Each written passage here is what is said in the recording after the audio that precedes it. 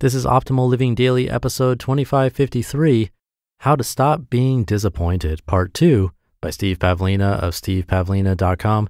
And I'm Justin Malik, the guy that reads to you every single day of the year. But today's episode is part 2 of a longer post. If you didn't catch part 1 yesterday, I'd recommend listening to that first. That's episode 2552. But if you're all caught up, then let's get right to part 2 and continue optimizing your life. How to Stop Being Disappointed, Part 2 by Steve Pavlina of stevepavlina.com. How does prediction play out in business? Just as people can succumb to unreasonable expectations in their personal lives, they make similar mistakes in business. People enter bad business deals and make bad investments often. Then for emotional reasons, they try to convince their brains to alter these predictions. This investment is likely to lose money if I stay with it, gets wrangled into, I'm sure the stock will start trending upwards soon. Good predictions are emotionless. You may take emotional input into consideration, especially when predicting human behavior, but it's unwise to allow your predictions to become tainted by emotion. Good prediction is based on recognizable patterns, not on hope, divine intervention, or unrealistic odds. Good prediction, therefore, requires good data. If you're new to business, you won't necessarily be able to predict your long-term performance. You'll need to try out some deals first, develop some new income streams, and put your behaviors to the test. Then you'll have some data to see how your performance is shaping up. With this data and some good, emotionless predictions, you can identify and target areas for growth. A common mistake people make is looking to other people's business results to predict their own. This is like looking at someone else's punctuality to predict your own. You might pick someone who's just like you and come up with a fairly accurate prediction, but you could just as easily choose poorly. Just because other people are late doesn't predict that you'll be late. What you can learn from others, however, is which patterns are more likely to lead to success than others. Many people try to do this at the level of behavior, but other people's behaviors can be very difficult to model if you don't understand the thoughts, beliefs, and motivations that generate those behaviors. Modeling other people's thoughts and beliefs is also fairly difficult. Quite often, successful people don't even know which thoughts contributed to their success and which didn't. Many books that attempt to share these success patterns are contradictory. Some people claim to have succeeded with a strong work ethic and tremendous persistence, while others preach that success is about grace, ease, and flow. I suggest that if you want to model other success patterns, then what you really need to model is their predictive abilities. You don't need to copy their thoughts, beliefs, or behaviors. You just need to understand their predictions. If you understand how and why they make the predictions they do, then you can learn to make similar predictions, and this will give you the right insights to make intelligent choices in a similar domain. For instance, if you want to model Warren Buffett at stock investing, don't try to copy his behavior, and don't worry about modeling his thoughts, beliefs, and self-image. Instead, seek to understand how and why he makes the predictions he does. Why does he expect certain companies to increase in value? What factors does he use in making these predictions? Note that if you understand his predictions, then you can make similar profitable investment decisions. You may also notice that people who have excellent relationship skills are also very skilled at making predictions in their social interactions. They have a good grasp of how other people will react to various stimuli.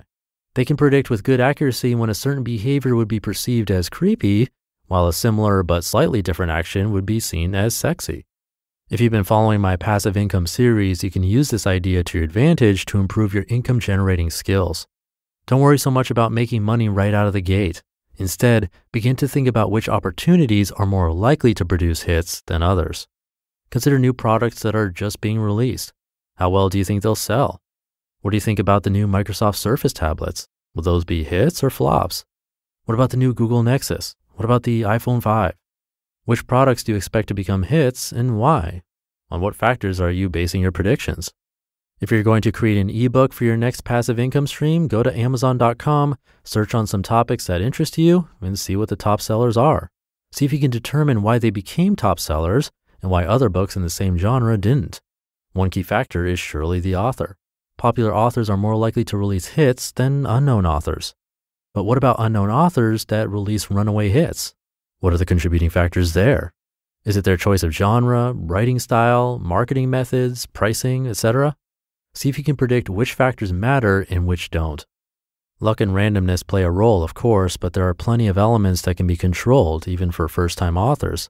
Why not give yourself every advantage by reproducing the factors that are more likely to predict success and avoiding the factors that are more likely to result in failure?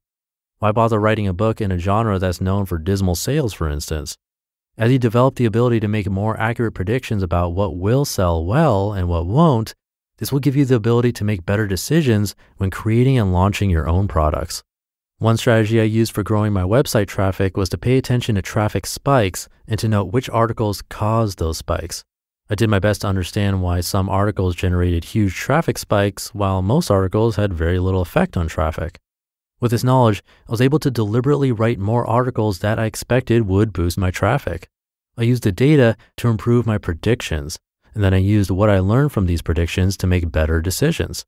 I wasn't always right, of course, but my results still improved markedly.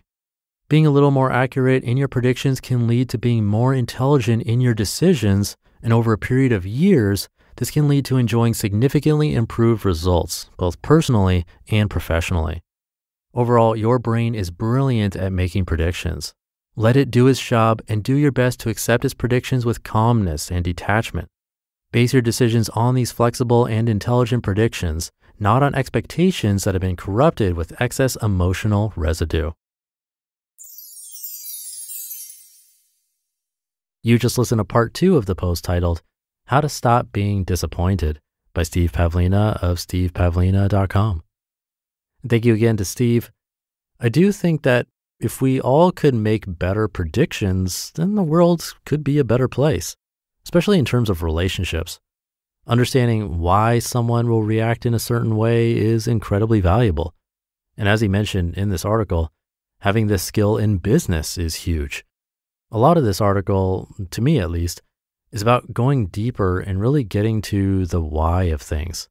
I think if we can say, oh, I see why that happened, why this person had that response, see things from an outside perspective and sort of like removing our own personal lenses of how we view the world, then that knowledge will stay with us, help us make better predictions in the future, understand more whys in the future, which then again makes us better at predicting, and a sort of snowball effect of knowledge and experience can lead us down a better path with fewer misunderstandings, more patience, and more compassion, which to me sounds like a really nice place to be. So it's something to try today, maybe fewer expectations and a bit more, hopefully accurate predictions based on past experiences. And have a great rest of your day. I'm going to catch you in just a moment with our weekly bonus episode, so I'll see you there where your optimal life awaits.